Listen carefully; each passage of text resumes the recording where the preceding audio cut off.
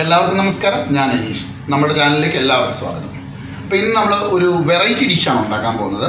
നമ്മൾ ഈസി ആയിട്ട് എല്ലാവരും പാസ്ത ഉണ്ടാക്കാറുണ്ട്, മക്രോണി ഉണ്ടാക്കാറുണ്ട്, നൂഡിൽസ് ഉണ്ടാക്കാറുണ്ട്. ഇതൊക്കെ നമ്മളെല്ലാം വളരെ എളുപ്പത്തിൽ തന്നെ പെട്ടെന്ന് വളരെ എളുപ്പത്തിൽ ഉണ്ടാക്കിയെടുക്കാറുണ്ട്. ഇന്ന് നമ്മൾ പാസ്ത കൊണ്ട് ഒരു എളുപ്പത്തിൽ ഒരു ഫ്രൈഡ് ചെറിയ ചിക്കനൊക്കെ ഇട്ട് ചെറിയൊരു ഫ്രൈഡ് ചിക്കൻ ബിരിയാണിയാണ് ഉണ്ടാക്കുന്നത്. അതായത് പാസ്ത ഫ്രൈഡ് ചിക്കൻ ബിരിയാണി. വളരെ ടേസ്റ്റാണ്, എന്നാൽ കഴിക്കാൻ നല്ല അടിപൊളിയാണ്. നമുക്ക് വല്ലപ്പോഴൊക്കെ ഒരു വെറൈറ്റി ആയിട്ട് ഫുഡ് കഴിക്കണമെന്ന് തോന്നുമ്പോൾ ഉണ്ടാക്കി കഴിക്കാൻ പറ്റിയ നല്ലൊരു റെസിപ്പിയാണ്. നിങ്ങൾക്ക് എല്ലാവർക്കും ഈ റെസിപ്പി ഇഷ്ടപ്പെടുകയാണെങ്കിൽ നമ്മളുടെ ചാനൽ ലൈക്ക് ചെയ്യണം, ഷെയർ ചെയ്യണം, സബ്സ്ക്രൈബ് ചെയ്യണം. നിങ്ങളുടെ ഫ്രണ്ട്സ് കാണണമെന്ന് ആഗ്രഹിക്കുകയാണെന്നുണ്ടെങ്കിൽ ഇത് നിങ്ങൾക്ക് പരിചയമുള്ള ഗ്രൂപ്പുകളിലേക്ക് ഷെയർ ചെയ്യുകയും വേണം. അപ്പോൾ എങ്ങനെയാണ് നമുക്ക് അടിപൊളിയായിട്ടുള്ള ഈസി ആയിട്ടുള്ള ഫ്രൈഡ് പാസ്ത ബിരിയാണി ഉണ്ടാക്കുന്നത് പോയി നോക്കിയാലോ. അപ്പം നമുക്ക് ഫ്രൈഡ് ചിക്കൻ പാസ്ത ബിരിയാണി ഉണ്ടാക്കാൻ തുടങ്ങാം. അതിനുവേണ്ടി ഞാനൊരു ഫ്രൈയിങ് പാൻ വെച്ചിട്ടുണ്ട്. ഞാനൊരു 1/2 കിലോ ചിക്കൻ മഞ്ഞൾപ്പൊടിയും മുളക് പൊടിയും ഉപ്പും നാരങ്ങ നീരും ചേർത്ത് മിക്സ് ചെയ്ത് അരമണിക്കൂർ മാരിനേറ്റ് വെച്ചിരുന്ന ചിക്കനാണിത്. ചെറിയ ചെറിയ പീസസ് ആയിട്ട് കട്ട് ചെയ്താൽ മതി. ചിക്കൻ്റെ അളവൊക്കെ നിങ്ങൾക്ക് ഓരോരുത്തരുടെ ആവശ്യാനുസരണം യൂസ് ചെയ്യാം. അത് ചൂടായ എണ്ണയിലേക്കിട്ട് നമുക്ക് ഫ്രൈ ചെയ്തെടുക്കാം.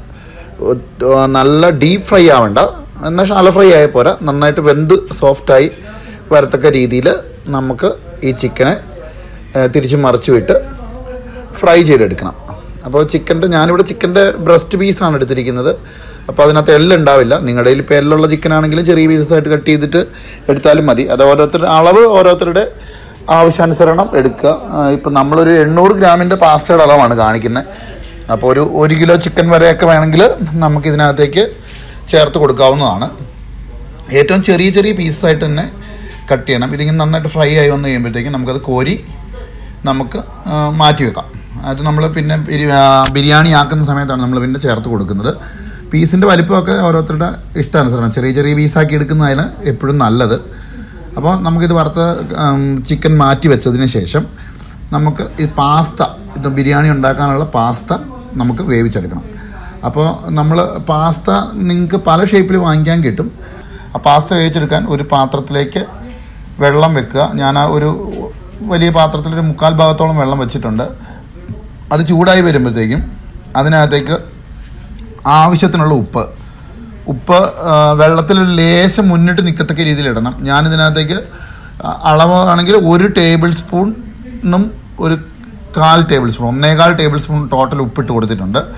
ഇനി നമുക്ക് അതിനകത്തേക്കൊരു 1/4 ടേബിൾ സ്പൂൺ അളവിൽ മഞ്ഞൾപ്പൊടി ചേർക്കണം, അല്ലെങ്കിൽ 1 ടീസ്പൂൺ അളവ്. ഇത് എടുത്തിട്ട് നന്നായിട്ട് അത് മിക്സ് ചെയ്യുക. ഇനി നമുക്കിതിനകത്തേക്ക് കുറച്ച് ഓയിലും കൂടെ ചേർത്ത് കൊടുക്കണം. നിങ്ങൾ ഏത് ഓയിലാണോ ഈ ബിരിയാണി റെഡിയാക്കി എടുക്കുന്നത് ആ സെയിം ഓയിൽ ഒഴിക്കുക. നിങ്ങൾ വെളിച്ചെണ്ണയിലാണ് തയ്യാറാക്കി എടുക്കുന്നതെന്നുണ്ടെങ്കിൽ നിങ്ങൾ വെളിച്ചെണ്ണ ഒഴിക്കുക.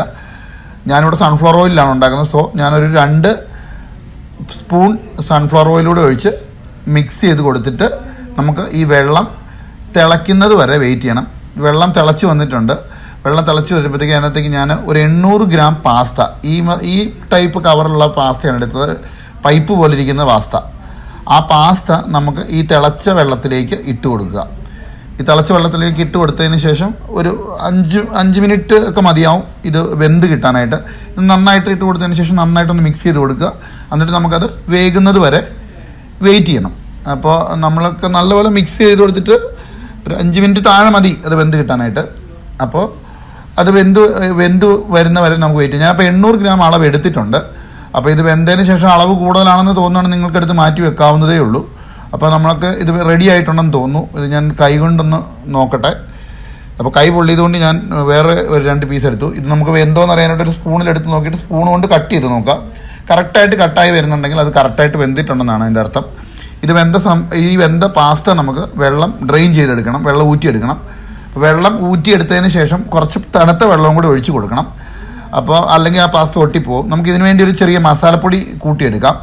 അതിനുവേണ്ടി ഞാൻ ഒരു 1/4 ടേബിൾ സ്പൂൺ അളവിൽ മഞ്ഞൾപ്പൊടി, പിന്നെ നമ്മൾ എരിവിന് ആവശ്യമുള്ള മുളക് പൊടിയാണ് ചേർക്കേണ്ടത്. ഞാനിവിടെ ഒരു 2 ടേബിൾ സ്പൂൺ മുളക് പൊടിയാണ് ഞാൻ ചേർത്തിരിക്കുന്നത്. അപ്പോൾ പിന്നെ നമുക്ക് ചേർക്കേണ്ടത് ഇതിനകത്തേക്ക് കുരുമുളകിൻ്റെ പൊടി ഒരു 1/4 ടേബിൾ സ്പൂൺ ചേർത്ത് കൊടുക്കുക. ഇനി ചേർക്കേണ്ടത് 3/4 ടേബിൾ സ്പൂൺ അളവിൽ ഗരം മസാല.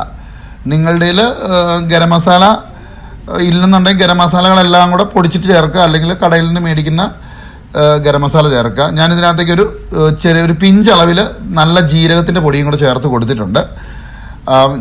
ഒരു 3/4 ടേബിൾ സ്പൂണ് ഈ കാണിക്കുന്ന അളവിൽ വേണം നിങ്ങൾ ഗരം മസാല ഇട്ട് കൊടുക്കാനായിട്ട്. ഇനിയിപ്പോൾ ഗരം മസാല നിങ്ങളുടെ കയ്യിൽ ഇല്ല എന്നുണ്ടെങ്കിൽ ചിക്കൻ മസാലയോ മീറ്റ് മസാല ഏതെങ്കിലും ഉള്ളത് ഒരു 1.5 ടേബിൾ സ്പൂൺ ചേർത്ത് കൊടുത്താലും മതിയാവും. ഞാനിതിനകത്തേക്ക് ഒരു 2-3 മുഴുവനായിട്ടുള്ള ഏലക്കയും കൂടി ഇട്ട് കൊടുത്തിട്ടുണ്ട്. എന്നിട്ട് നന്നായിട്ട് മിക്സ് ചെയ്യുക. ഒരു പാത്രം വെച്ചിട്ട് എണ്ണ ഒരു മീഡിയം ചൂടാക്കിയെടുക്കുക. ഇതിപ്പോൾ ഞാൻ ആ ചിക്കൻ വറുത്ത ഓയിൽ തന്നെയാണ് ഒഴിച്ചു കൊടുക്കുന്നത്. അപ്പോൾ ഇത് കുറച്ച് അളവ് കുറവ് പോലെ എനിക്ക് തോന്നിയതുകൊണ്ട് ഞാൻ ഇതിനകത്ത് കുറച്ച് നല്ല പുതിയ ഓയിലും കൂടി ഒഴിച്ച് കൊടുത്തിട്ടുണ്ട്. അപ്പോൾ എണ്ണയുടെ അളവ് പറയാനാണെങ്കിൽ ഒരു 4 ടേബിൾ സ്പൂൺ അളവിൽ നമ്മൾ എണ്ണ ഒഴിച്ചിട്ടുണ്ട്. ഈ എണ്ണ ജസ്റ്റ് ഒന്ന് ചൂടാകുന്ന വരെ വെയിറ്റ് ചെയ്യുക. ഒരുപാട് ചൂടാവരുത്, ഒരു ചെറിയ ചൂടായി വന്നു കഴിയുമ്പോഴത്തേക്കും അതിനകത്തേക്ക് നമുക്ക് എടുത്തു വെച്ചിരിക്കുന്ന മസാല ഇട്ട് കൊടുക്കണം. അപ്പോൾ ആ മസാല ഇട്ട് കൊടുക്കുമ്പോഴത്തേക്കും തീ ഏറ്റവും കുറച്ചായിരിക്കും വെച്ചിരിക്കുന്നത്. ചെറിയ ചൂട് ഉണ്ടാകാൻ പാടുള്ള പൊടി കരിഞ്ഞു പോകും. ഇതിട്ടിട്ട് നന്നായിട്ട് മിക്സ് ചെയ്ത് കൊടുക്കുക. അപ്പോൾ ഈ ബിരിയാണി നമ്മൾ ചെയ്തെടുക്കുമ്പോൾ ആദ്യം നമ്മൾ മസാലപ്പൊടിയാണ് എണ്ണയ്ക്കകത്തേക്ക് ഇട്ട് കൊടുക്കേണ്ടത്. ഇത് ഇട്ട് കൊടുത്ത് നമുക്ക് അതിൻ്റെ പച്ചമണം മാറുന്നത് വരെ നമുക്ക് വെയിറ്റ് ചെയ്യണം. പച്ചമണം മാറുന്ന വരെ നമ്മൾ വെയിറ്റ് ചെയ്യുക. പച്ചമണം മാറി വന്നതിന് ശേഷം തീ മീഡിയം ഫ്ലെയിമിലാക്കിയിട്ട് നമുക്കതിനകത്തേക്ക് സവോളയും തക്കാളിയും ഇട്ട് കൊടുക്കണം. അപ്പോൾ ഞാനിവിടെ മുഴുത്ത സവോള ഒരു 4 എണ്ണം എടുത്തിട്ടുണ്ട്. അപ്പോൾ ഒരു 800 ഗ്രാമിന് ഏകദേശം 4 സവോളയുടെ അത്രയും വേണ്ടി വരും. അപ്പോൾ ഇപ്പോൾ ഈ മസാല കറക്റ്റായിട്ട് റെഡി ആയിട്ടുണ്ട്. അതിനകത്തേക്ക് ഞാൻ സവോള ഇട്ട് കൊടുക്കണം. നീളത്തിലരിഞ്ഞ സവോളയാണ്. മാക്സിമം കനം കുറച്ചരിയാൻ നോക്കുക. ഇനി അതല്ലെങ്കിൽ നിങ്ങൾ ചോപ്പ് ചെയ്തിട്ടാലും മതിയാവും. ഇതിപ്പോൾ ഞാൻ നീളത്തിലരിഞ്ഞിട്ടിരിക്കുകയാണ്. ഇത് നന്നായിട്ട് മിക്സ് ചെയ്ത് കൊടുക്കുക.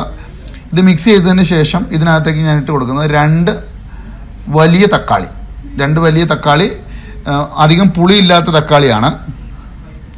അത്രയും തക്കാളിയും കൂടെ ഇതിനകത്തേക്ക് നമുക്ക് ചേർത്ത് കൊടുക്കുക. ഈ തക്കാളിയും ചോപ്പ് ചെയ്തോ അല്ല ചെറുതായിട്ട് കട്ട് ചെയ്തോ നിങ്ങൾക്ക് ഇട്ട് കൊടുക്കാവുന്നതാണ്.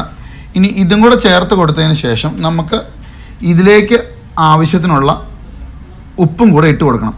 ഇതിലേക്ക് ആവശ്യമുള്ള ഉപ്പ് മാത്രം ഇട്ടാൽ മതി. കുറച്ച് ഉപ്പ് മതിയാവും. കാരണം ഓൾറെഡി നമ്മൾ പാസ്തയ്ക്കകത്ത് ഉപ്പിട്ട് വേവിച്ചതാണ്. ഈ ഒരു മസാലയാണ് നമുക്ക് ഇതിനകത്ത് കയറുന്നത്. ഞാൻ ചേർത്തിരിക്കുന്ന 1 പിടി മല്ലിയില, 1 പിടി പുതിനയില, ഒരു ചെറിയ കഷ്ണം ഇഞ്ചി, 3-4 വെളുത്തുള്ളി, തൈര് കൂട്ടി അരച്ചതാണ്. 3 ടേബിൾ സ്പൂൺ തൈര് കൂട്ടി. എന്നിട്ട് ഇത് നമുക്ക് അതിനകത്തേക്ക് ഇട്ട് കൊടുക്കുക. ഇട്ട് കൊടുത്തതിന് ശേഷം നന്നായിട്ട് മിക്സ് ചെയ്യുക. ഉപ്പ് അവനവരുടെ ടേസ്റ്റ് നോക്കിയിട്ട് ഇട്ട് കൊടുക്കുക. ഞാനിവിടെ ഒരു 3/4 ടേബിൾ സ്പൂൺ അളവിൽ ആണ് ഉപ്പ് ചേർത്ത് കൊടുത്തിരിക്കുന്നത്. നല്ലപോലെ മിക്സ് ചെയ്തതിന് ശേഷം നമുക്ക് ഇത് മൂടി വെച്ചിട്ട് വേവിച്ചെടുക്കണം. നമുക്ക് ഇത് നല്ലപോലെ ഇളക്കിയിട്ട് മൂടി വെച്ചിട്ട് വേവിക്കണം. അപ്പോൾ ഒരു 10 മിനിറ്റ് കൊണ്ട് ആ മസാല റെഡി ആയിട്ട് കിട്ടും. ഇത് വെന്ത് വന്നിട്ടുണ്ട്. ഇത് വെന്ത് വന്നതിനകത്തേക്ക് ഞാൻ കുറച്ച് കാഷ്യൂ നട്ടും കിസ്മിസും ഇട്ട് കൊടുക്കുന്നത്. ഫ്രൈ ചെയ്തിട്ടല്ല ഇട്ടിരിക്കുന്നത്, ഞാൻ പച്ചയ്ക്ക് തന്നെ ആണ് ഇതിട്ട് കൊടുത്തിരിക്കുന്നത്. അപ്പോൾ നിങ്ങൾക്ക് വേണമെന്നുണ്ടെങ്കിൽ ഫ്രൈ ചെയ്ത് വേണമെങ്കിലും ഇട്ട് കൊടുക്കാം. ഇത് റെഡിയായി വന്നു കഴിയുമ്പോഴത്തേക്കും നമ്മൾ പിന്നെ ചെയ്യേണ്ടത് എന്താണെന്ന് ചോദിച്ചിട്ടുണ്ടെങ്കിൽ, അതായത് നമുക്കിത് എല്ലാം കൂടെ ഇട്ട് നന്നായിട്ട് ഇത്രയും ചെയ്തിട്ട് മൂടി വെക്കുക. ഇത് റെഡിയായി വന്നു കഴിയുമ്പോഴത്തേക്കും ഇത് മൂടി വെച്ചിട്ട് റെഡിയായി കിട്ടുമ്പോൾ നമുക്ക് ഒരു 3/4 ഭാഗത്തോളം മസാല നമ്മൾ എടുത്ത് മാറ്റുക. 3/4 ഭാഗത്തോളം മസാല നമ്മൾ എടുത്ത് മാറ്റിയതിന് ശേഷം വേണം നമ്മൾ വേവിച്ച് വെച്ചിരിക്കുന്ന പാസ്തയൊക്കെ ഇട്ട് നമുക്ക് സെറ്റ് ചെയ്യാനായിട്ട്. അപ്പോൾ 3/4 ഭാഗം ഇത് മസാല മാറ്റി വെച്ചിട്ട് 1/4 ഭാഗം ഇതിൻ്റെ അടിയിൽ ഞാൻ ഇട്ടിട്ടുണ്ട്. നമ്മുടെ ചിക്കൻ പീസസ് ആണ്. ഇനി വേണമെന്നുണ്ടെങ്കിൽ ഈ ചിക്കൻ പീസസ് ചേർത്ത് കഴിച്ച് മല്ലിയിലയുടെ ഫ്ലേവർ ഇഷ്ടമുള്ളവർക്ക് വേണമെങ്കിൽ ഈ സമയത്ത് കുറച്ച് മല്ലിയിലയും പുതിനയിലയുടെ കട്ട് ചെയ്തിട്ട് ഈ ലെയറിൽ ഇട്ട് കൊടുക്കാവുന്നതാണ്. അതിനകത്തേക്ക് നമുക്ക് വേവിച്ച് വെച്ചിരിക്കുന്ന പാസ്ത ഇട്ട് കൊടുക്കാം. മേളിലേക്ക് മസാല ഇടുക. പിന്നെ ആ ഫ്രൈ ചെയ്ത് വെച്ചിരിക്കുന്ന ചിക്കനും കൂടെ ഇട്ട് കൊടുക്കുക. വീണ്ടും സെയിം പ്രോസസ്സ് ആവർത്തിക്കുക. അതായത് നമ്മൾ പാസ്ത ഇട്ട് കൊടുക്കുക, മേളിലേക്ക് മസാല ഇടുക. അപ്പോൾ ഇത് നമ്മൾ ഇങ്ങനെ ലെയറായിട്ട് വെച്ചിട്ട് നമ്മളൊരു 5-6 മിനിറ്റ് കൂടെ കുക്ക് ചെയ്തെടുക്കണം. എന്നാൽ ആ പാസ്തയിലേക്കൊക്കെ അതിൻ്റെ ഫ്ലേവർ കറക്റ്റായിട്ട് പിടിച്ച് ആ ബിരിയാണിക്ക് നല്ല ടേസ്റ്റ് ഉണ്ടാകത്തുള്ളൂ. അപ്പോൾ നമ്മൾ ഇത് ഇട്ട് കൊടുത്തിട്ട് ഒരു 2-3 ലെയർ നിങ്ങളുടെ അളവനുസരിച്ച്, പാത്രത്തിൻ്റെ അളവനുസരിച്ച് എത്ര ലെയറായിട്ട് വരണം എന്നുള്ളത് നിങ്ങൾക്ക് തീരുമാനിക്കാം. അപ്പോൾ ഞാൻ നേരത്തെ ആദ്യം പറഞ്ഞ പോലെ തന്നെ ചിക്കൻ്റെ അളവൊക്കെ നിങ്ങൾക്ക് തീരുമാനിക്കാം. ചിക്കൻ പീസസും കൂടെ നമ്മൾ ഇട്ട് കൊടുത്തിട്ട് പാത്രം അടയ്ക്കുന്നതിന് മുമ്പ് ടേസ്റ്റിന് വേണ്ടിയിട്ട് 1 ടേബിൾ സ്പൂൺ അളവിൽ നെയ്യും കൂടെ നമുക്ക് ചേർത്ത് കൊടുക്കാവുന്നതാണ്. ഇത് നമുക്ക് നിരത്തി വെക്കുക. നന്നായിട്ട് ടൈറ്റായിട്ട് അടയ്ക്കുക. അലുമിനിയം ഫോയിൽ ഉണ്ടെങ്കിൽ അലുമിനിയം ഫോയിൽ വെച്ച് അടയ്ക്കുക. അതല്ല എന്നുണ്ടെങ്കിൽ നല്ല ടൈറ്റായിട്ടുള്ള അടപ്പ് വെച്ചിട്ടും നിങ്ങൾ അടയ്ക്കുക. അടച്ച് വെച്ചതിന് ശേഷം നമുക്ക് ഏറ്റവും കുറഞ്ഞ ഫ്ലെയിമിൽ, ഏറ്റവും ചെറിയ ഫ്ലെയിമിൽ ഒരു 5 മിനിറ്റ് മുതൽ 8 മിനിറ്റ് വരെ ഇത് അടച്ച് വെച്ചിട്ട് നമുക്ക് ഒരു മാക്സിമം ഒരു 10 മിനിറ്റ് താഴെ തീരെ ചെറിയ ഫ്ലെയിമിൽ വെക്കണം, അല്ലെങ്കിൽ അതിൻ്റെ മസാല അടി പിടിക്കാനുള്ള സാധ്യതയുണ്ട്. അപ്പോൾ ഇങ്ങനെ വെച്ച് ഇതിന് ശേഷം നമുക്ക് 10 മിനിറ്റ് അല്ലെങ്കിൽ 8 മിനിറ്റ് കഴിയുമ്പോഴത്തേക്കും നിങ്ങൾക്ക് ഇത് ഓഫ് ചെയ്യാവുന്നതാണ്. എന്നിട്ട് നമ്മളൊരു അരമണിക്കൂർ വെയിറ്റ് ചെയ്യുക. അരമണിക്കൂറിന് ശേഷം തുറക്കുക. ഇത് തുറന്നിട്ട് ഇതിനകത്ത് മിക്സ് ചെയ്യാൻ പറ്റുമെങ്കിൽ മിക്സ് ചെയ്യുക. എനിക്കിത് ഇപ്പോൾ ഈ പാത്രത്തിനകത്ത് മിക്സ് ചെയ്യാൻ പറ്റത്തില്ല, ചെറിയ പാത്രമായിരുന്നു.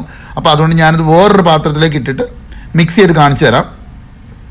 അപ്പം ഞാനിപ്പോൾ ഇത് വേറൊരു പാത്രത്തിലേക്ക് മാറ്റുവാണ്. ഇത് മാറ്റിയിട്ട് നമുക്ക് ഇത് നല്ലതുപോലെ മിക്സ് ചെയ്തെടുക്കുക. ചിക്കനും മസാലയും പാസ്തയും ക്യാപ്സിക്കും ഒക്കെ എല്ലായിടത്തും വരത്തക്ക രീതിയിൽ നന്നായിട്ട് മിക്സ് ചെയ്തെടുക്കുക. നല്ല ഒരു ബിരിയാണിയുടെ സ്മെല്ലൊക്കെ വരുന്നുണ്ട്. അപ്പോൾ ഇത് ഇത്രയും നന്നായിട്ട് മിക്സ് ചെയ്തെടുത്തിട്ട് നിങ്ങൾക്കിത് ഉപയോഗിക്കാവുന്നതാണ്. ഇത് നല്ല ടേസ്റ്റാണ്, ഒരു വെറൈറ്റി ടേസ്റ്റാണ്. നിങ്ങൾ എന്തായാലും എല്ലാവരും പരീക്ഷിച്ച് നോക്കുക. നിങ്ങൾക്ക് എല്ലാവർക്കും ഈ ഡിഷ് ഇഷ്ടപ്പെട്ടു എന്ന് കരുതുന്നു. അപ്പോൾ വീണ്ടും എളുപ്പത്തിലുള്ള ഒരു അടിപൊളി ഡിഷുമായിട്ട് നമുക്ക് വീണ്ടും നാളെ കാണാം. അതുവരേക്കും നന്ദി, നമസ്കാരം.